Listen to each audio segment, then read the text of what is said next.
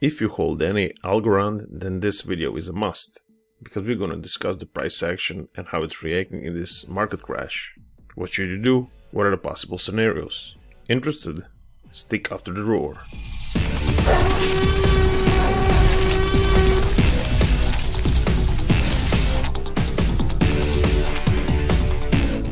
Thank you for still being here. On the screen you are seeing Algorand versus dollar daily chart. So we are taking, as always, first a short-term approach. Unfortunately, many of you were shocked with this crash that happened at around 17th of August, but it was all in the cards. This was by the price action planned. What Algorand was forming here is rising wedge. This is a bearish looking formation. We are having marginally higher high and we are having unsustainable higher lows. Therefore, this happened. The crash that broke souls. Price of Algorand retraced very fast in a matter of days, from the highs of 37 cents to the lows of 28 cents, literally a matter of days. And now you're probably interested, so what's next? Is the downtrend over? Well, unfortunately, we can't make that conclusion. Many factors are telling us that more downside is possible. Let me show you why. This beautiful line is 29 cents. Remember that line, 29 cents? We always bounced. Unfortunately, this time we gotta take another narrative. So look at this cluster of price that is unable to make a retracement to the higher levels like we did previous times. When that happened, well, on this candle on 26th of August, a few days ago, we broke below it. Now this is a pretty significant stuff, because as you can see, on the time of making this video, we are making that 29 cents as a resistance. But to some extent, that should worry you and give you the bearish narrative that the downtrend is still not finished. If this 29 cents decides to be our resistance for a few more days, we will plunge lower.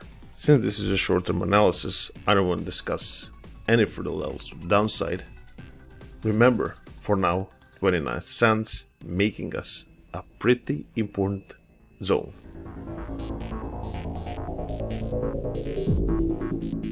Now, if by any miracle, and for now that is what we need, climb back above this 29 cents, we must consider a journey all the way to 36 cents.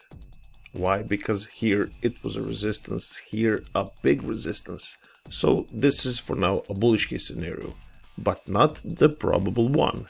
For now you should remain bearish, and now I will give you that final conclusion that you really should expect and respect.